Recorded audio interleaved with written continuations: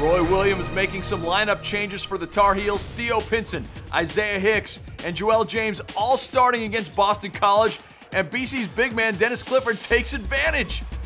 Follows his own miss, puts it back up and in. He had a double-double, 14 points, 13 boards. How about Irvin Mesniak's the three in the corner and the foul? 24-16 Eagles.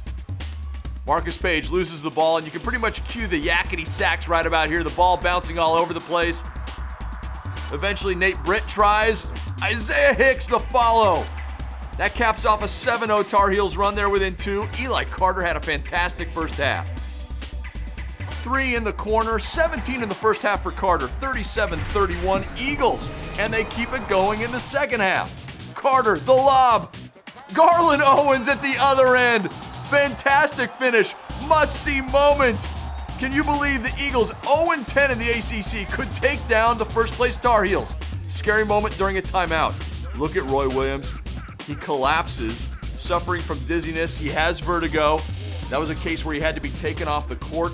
Roy would not return to the game, but school officials say he was doing much better after leaving. Steve Robinson would take over as the leader of the Tar Heels, and they come back. Marcus Page hits the three. Then Joel Berry hits as well. They both had 11. And tied at 57. Justin Jackson, he had a fantastic game. Gives the Tar Heels a 59-57 lead. But the Eagles answer. Eli Carter. The step back three in the corner. He had 26 points, 60-59 BC. Marcus Page, does he have an answer? His three in the corner is good. And the foul. He would miss the free throw, but it's 62-60 UNC. Justin Jackson, 20 points. This was clutch, making it 64-60 Carolina. 10 seconds left, 4-point game. Carter to Matt Milan. Yes, it's a 1-point game, 66-65 after 2 free throws.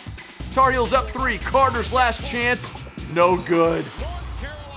BC came so close, but the Tar Heels escaped 68-65. I'm Jeff Fischel. This is the ACC Digital Network. We are the official home for ACC basketball. For more great content like you've just watched, click one of these boxes. And to make sure you don't miss anything, click subscribe.